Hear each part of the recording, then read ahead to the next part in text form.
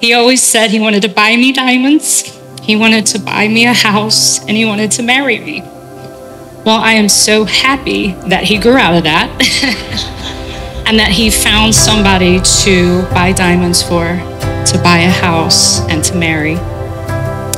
Ivy, I always wanted a daughter, and it never quite worked out for me.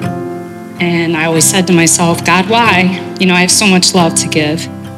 But God had a plan, and he knew that my son would meet somebody and I would gain a daughter that way.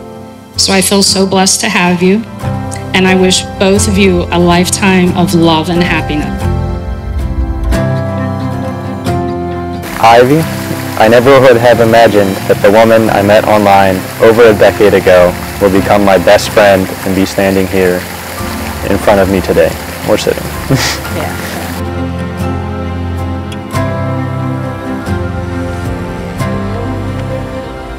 We both know that there's much more to be said than could ever be written today in this small vow book, but I'll keep it brief.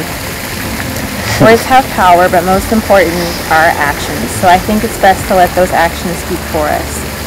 I often think about our story, how we first met, coming close to a decade ago, to where we are now, and here we are, in this moment, celebrating our wedding day.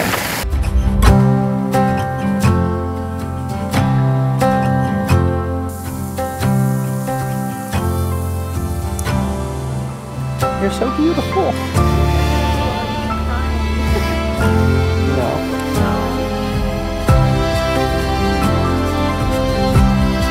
Together, we have climbed mountains, and I promise to be there for the many more in the years to come. I promise to be there for rich and poor, for sickness and in health, for better or worse. I aspire to be as thoughtful as you, and I promise to keep bringing you flowers for no particular reason.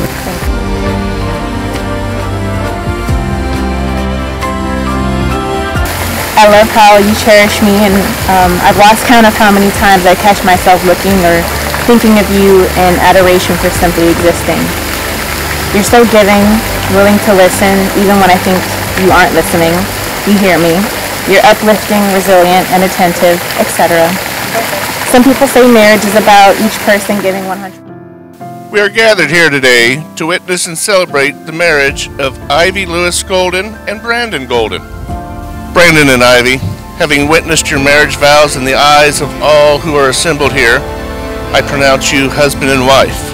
You may kiss the bride.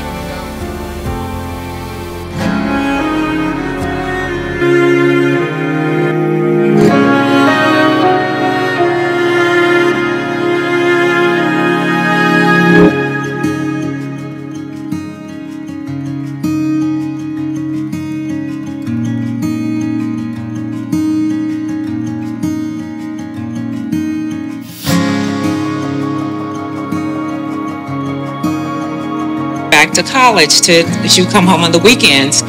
Anyways, I didn't win. I felt I lost, so I let it go. But do you know what Brandon did? I guess she told him what a big deal it was that we had not met him in person. He got in his car the next weekend and he drove down, and that just spoke volumes.